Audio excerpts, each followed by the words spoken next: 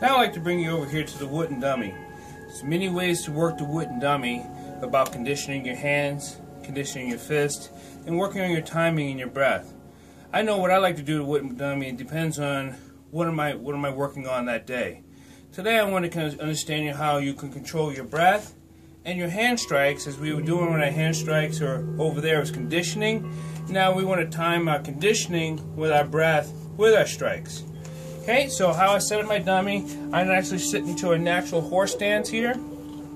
Okay, and I end up working my weave through. So as I breathe in, I come out, I breathe in, and then I blow out and control that breath. I breathe in, blow out, breathe in, blow out. Breathe in, blow out, breathe in, blow out. Breathe in.